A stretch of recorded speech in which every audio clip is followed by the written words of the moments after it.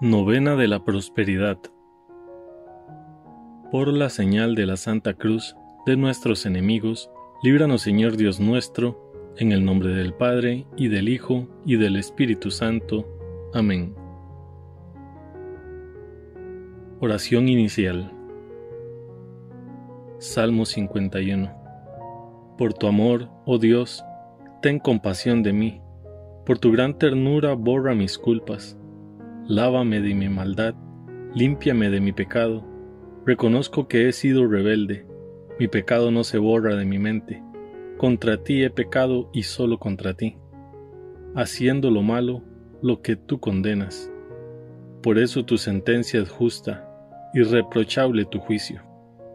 En verdad, soy malo desde que nací, soy pecador desde el seno de mi madre. En verdad, tú amas al corazón sincero, y en lo íntimo me has dado sabiduría.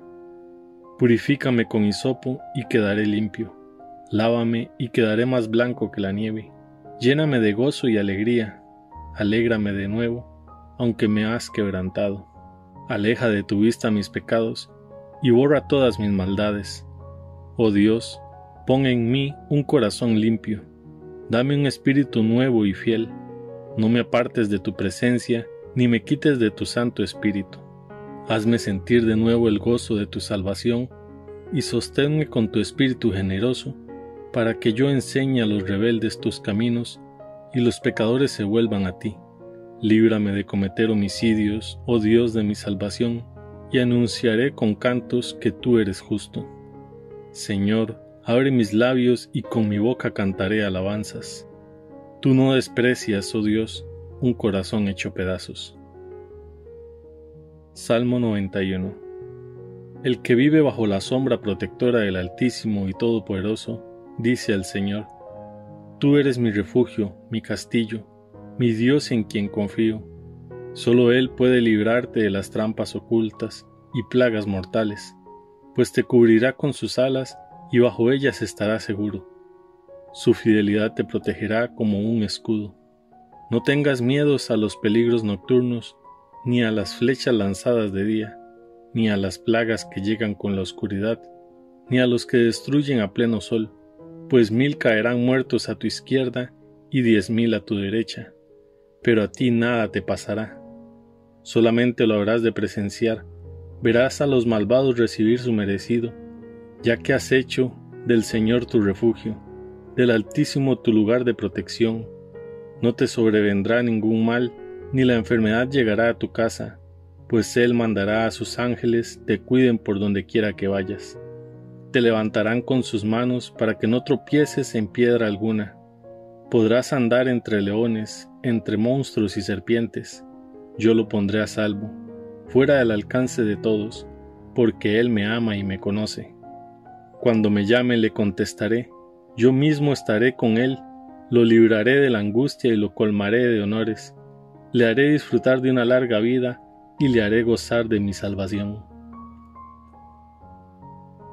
Oración a la Reina de los Santos Ángeles.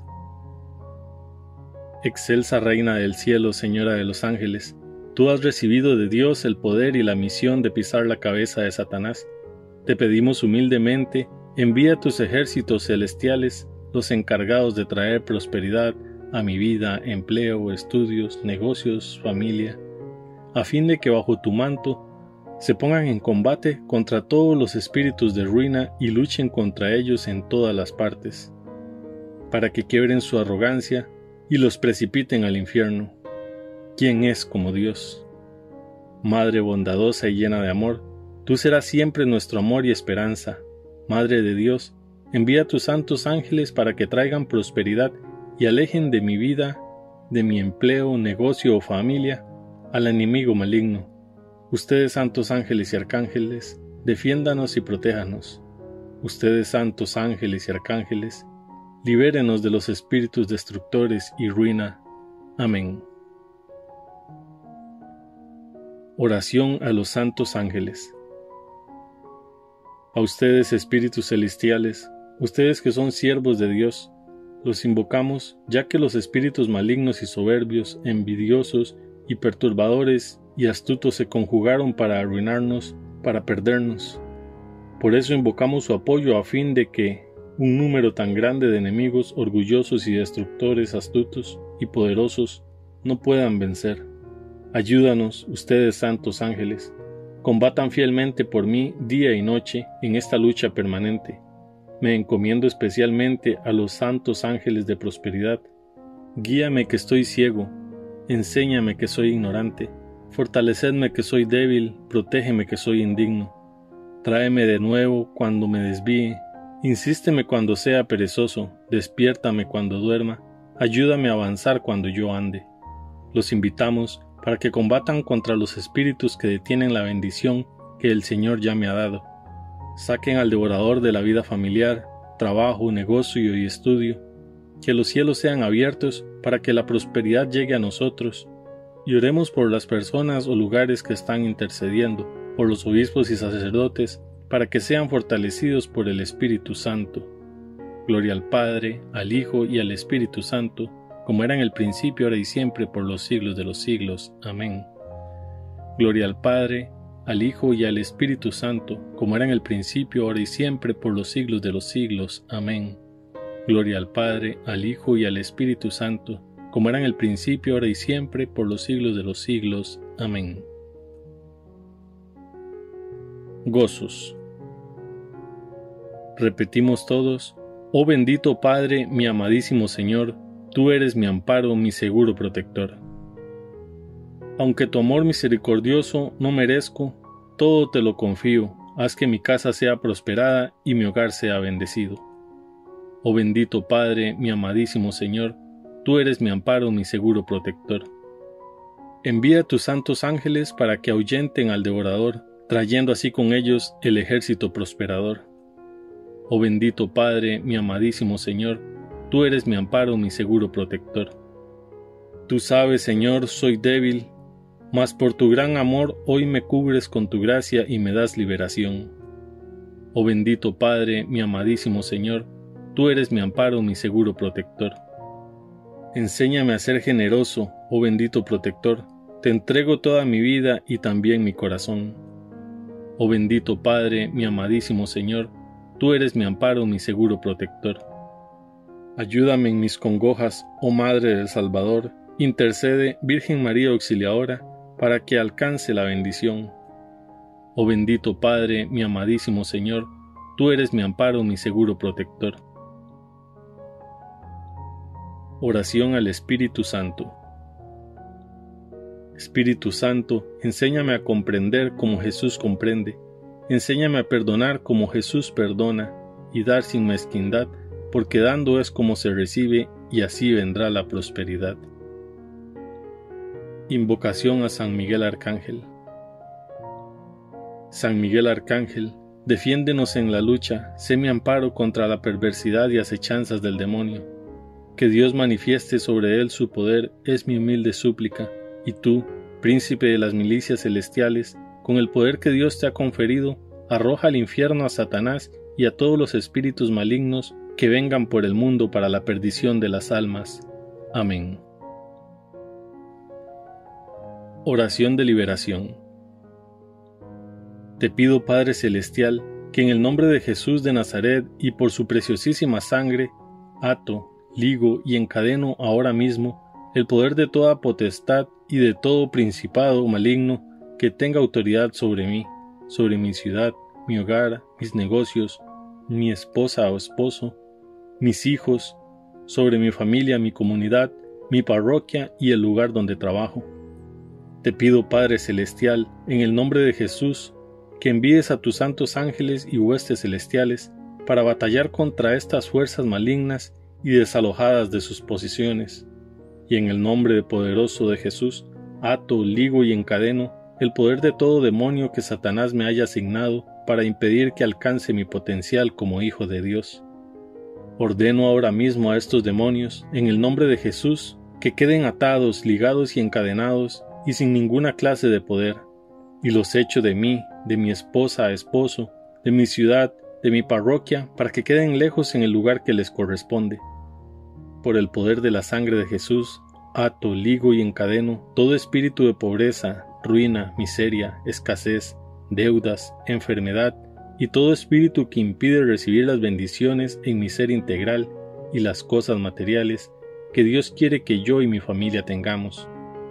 En el nombre poderoso de Jesús, les ordeno retirarse ahora mismo y salir de mí, de mi familia, y en el nombre de Jesús quedan atados, ligados y encadenados todos los poderes de los demonios que impiden trabajar en los dones del Espíritu Santo. Te ordeno, Satanás, quitar tus manos de mi dinero, mis bienes, mi trabajo, mis negocios, mi hogar, mi familia y mi vida.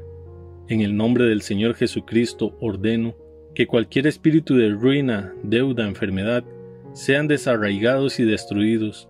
Los arrojo y los expulso de mí, de mi vida, familia, trabajo o estudio. En el nombre del Señor Jesús, les ordeno que nunca más regresen, porque el dueño de mi vida es Jesucristo, quien con su preciosísima sangre me cuida y me protege. Ahora desata las bendiciones y te pido, Padre Celestial, abrir las ventanas de los cielos y derrames tus bendiciones sobre mí, sobre mi familia, mi empleo, mis negocios, mi estudio, y te pido en el nombre bendito de Jesús y con el poder del Espíritu Santo, y por intercesión de la Virgen María, y el auxilio de los santos ángeles y los arcángeles, me concedas ahora. Amén. Oración de la sangre de Cristo. Señor Jesús, en tu nombre y con el poder de tu sangre preciosa, sellamos toda persona, hechos o acontecimientos a través de los cuales el enemigo nos quiera hacer daño. Con el poder de la sangre de Jesús, sellamos toda potestad destructora en el aire, en la tierra, en el agua, en el fuego, debajo de la tierra, en las fuerzas satánicas de la naturaleza, en los abismos del infierno y en el mundo en el cual nos moveremos hoy. Con el poder de la sangre de Jesús, rompemos toda interferencia y acción del maligno. Te pedimos, Jesús, que envíes a nuestros hogares y lugares de trabajo a la Santísima Virgen, acompañada de San Miguel, San Gabriel, San Rafael y toda su corte de santos ángeles. Con el poder de la sangre de Jesús, sellamos nuestra casa, todos los que habitan en ella, a las personas que el Señor enviarán a ella, así como a los alimentos y los bienes que Él generosamente nos envía para nuestro sustento. Con el poder de la sangre de Jesús, sellamos tierra, puertas, ventanas, objetos, paredes, piso y el aire que respiramos, y en fe colocamos un círculo de su sangre alrededor de toda nuestra familia. Con el poder de la sangre de Jesús, sellamos los lugares en donde vamos a estar este día, las personas, las empresas o instituciones con quien vamos a tratar. Con el poder de la sangre de Jesús, sellamos nuestro trabajo material y espiritual, los negocios de toda nuestra familia, los vehículos, las carreteras, el aire, las vías y cualquier medio de transporte que vayamos a utilizar. Con tu sangre preciosa sellamos los actos, las mentes y los corazones de todos los habitantes y dirigentes de nuestra patria, a fin de que tu paz y tu corazón reinen en ella. Te agradecemos, Señor, por tu sangre y por tu vida, ya que gracias a ellas hemos sido salvados y somos preservados de todo lo malo. Amén. Por los que están haciendo la novena de la prosperidad, para que el Señor les conceda las gracias que están necesitando y sean ungidos por el Espíritu Santo. Rezamos un Padre Nuestro, Ave María y Gloria. Padre nuestro que estás en el cielo, santificado sea tu nombre. Venga a nosotros tu reino, hágase tu voluntad en la tierra como en el cielo. Danos hoy nuestro pan de cada día. Perdona nuestras ofensas como también nosotros perdonamos a los que nos ofenden. No nos dejes caer en la tentación y líbranos del mal. Amén. Dios te salve María, llena eres de gracia, el Señor es contigo. Bendita tú eres entre todas las mujeres y bendito es el fruto de tu vientre Jesús. Santa María, Madre de Dios, ruega por nosotros pecadores, ahora y en la hora de nuestra muerte. Amén. Gloria al Padre, y al Hijo, y al Espíritu Santo, como era en el principio, ahora y siempre, por los siglos de los siglos. Amén. Segundo día. Deuteronomio 28, 8 al 12. El Señor enviará su bendición sobre tu granero y sobre todas tus empresas, y te hará vivir feliz en el país que va a darte, si cumples sus mandamientos y sigues sus caminos. y te abrirá su rico tesoro, que es el cielo, para darle a tu tierra la lluvia que necesita y hará prosperar todo tu trabajo. Podrás prestar a muchas naciones, pero tú no tendrás que pedir prestado a nadie. Romanos 13, 7 al 10. Denle a cada uno lo que corresponde. Al que le deben pagar contribuciones, páguenle en las contribuciones. Al que deben pagar impuestos, páguenle los impuestos.